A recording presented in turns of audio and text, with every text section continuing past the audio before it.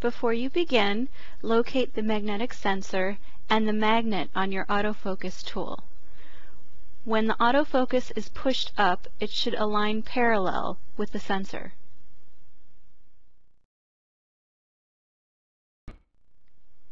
To find your autofocus setting, line up the autofocus tool with the upper part of the ring on the nose of the lens housing. Fire the laser using the laser button.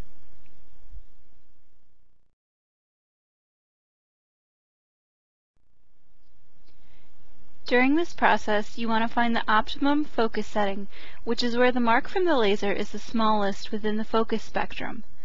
To find this optimal mark, move the z-axis up and down incrementally while firing the laser.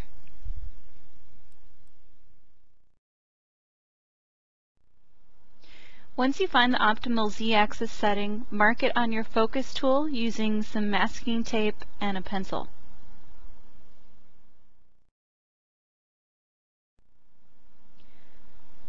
Once you have this setting marked, you will want to line up the software settings with this measurement. Press Escape on the machine. If you do not press Escape, your software will not update in the next step. Go to Machine, Options, Feeding. If you set up your software correctly, there is already a default setting which should not be too far off from where you want to end up. In the field labeled Origin Offset Length, enter a few digits more or less, further or closer to the material than you need to be according to the mark on your focus tool. Click Save and OK on the default password. Click Close. Then click on Download, Download Config or Download CFG, and then OK.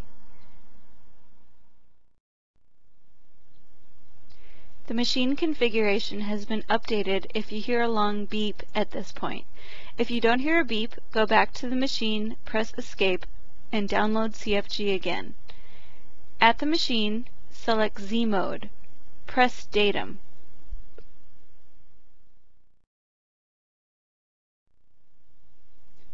The Z-axis will move up to the autofocus tool and then move down according to the measurement you entered in the software.